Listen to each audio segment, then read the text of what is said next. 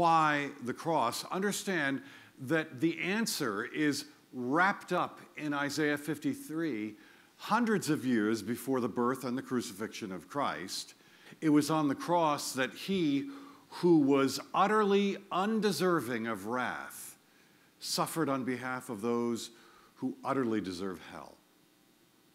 So let's begin with the whole idea that we prefer Hollywood to holiness. Isaiah says that his appearance, and he's referring to Messiah, was so marred beyond human semblance, and his form beyond that of the children of mankind.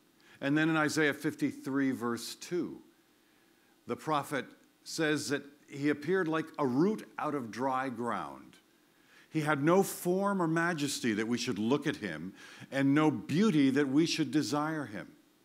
You see, if we were given a choice, we always kind of gravitate toward Hollywood, and that's more important to us than the character and the holiness of Jesus in some respects. At least that's the way that Hollywood casts him. I mean, take, for example, early in the ministry of Jesus, when Philip, who would become one of the disciples, finds his friend Nathanael, also destined to be a disciple, when he tells him that he's discovered the Messiah that was prophesied in Scripture, and, oh, by the way, he's from Nazareth, Nathanael blurts out in derision, he says, "Nazareth? I mean, basically, you got to be kidding me. I mean, can anything good come from Nazareth? I mean, it was just such a backwater place. Nobody important comes from Nazareth." In Isaiah 53:3, it says that he was despised and rejected by men, a man of sorrows and acquainted with grief, and is one from whom men hide their faces. He was despised, and we esteemed him not. Now, another observation that Isaiah makes within that passage is that we deserve what he got. The perspective in Isaiah 53 shifts to us now. Look with me at verses 4 through 6 and notice what he says. Isaiah writes, he says, "Surely he has borne our griefs and carried our sorrows. Yet we esteemed him stricken, smitten by God, and afflicted. But he was pierced for our transgressions. He was crushed for our iniquities. Upon him was the chastisement that brought us peace, and with his wounds we are healed. All we like sheep have gone astray. We have turned every one to his own way, and the Lord has laid on him the iniquity of us all." Did you notice all the first person pronouns in there? Our, we, us. I mean, why the cross indeed? It was my sins and yours and mine, that required the servant to suffer so horribly. Isaiah also shows us that it was at the cross. At the cross, we become the beneficiaries of both his love and his justice. Isaiah 53:10, we read, "Yet it was the will of the Lord to crush him. He has put him to grief."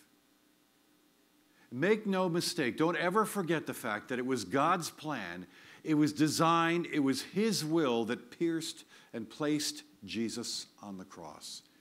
He was delivered up, Peter says, on the day of Pentecost. It says he was delivered up according to the definite plan and foreknowledge of God, Acts 2:23.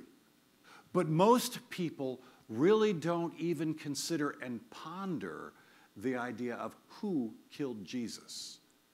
You know, sometimes if I were to ask you that question, we might be quick to say, oh, well, it was a Roman executioner, or it was the Jewish leaders that killed Jesus, or it was the crowd that cried out for his crucifixion. It was they who killed Jesus.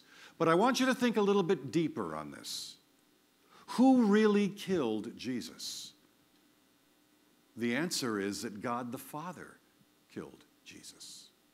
Because it wasn't simply the Father imposing his will on the Son, but rather it was way back in the halls of eternity, as I mentioned last week, in sacred council, you might say. Father, Son, and Holy Spirit determined together that that would be the only acceptable price to be paid for our sins. And so when the Father saw our sin, he didn't simply write off our sins like it was some bad debt. That would be inconsistent with his character. God is just. And justice does not merely do what he wants to do, it does what it must do. And justice is not merely what God does, it's who he is. It is his very character that requires justice and payment to be made. But on the other hand, love is not just something that he does either. Love is also who he is.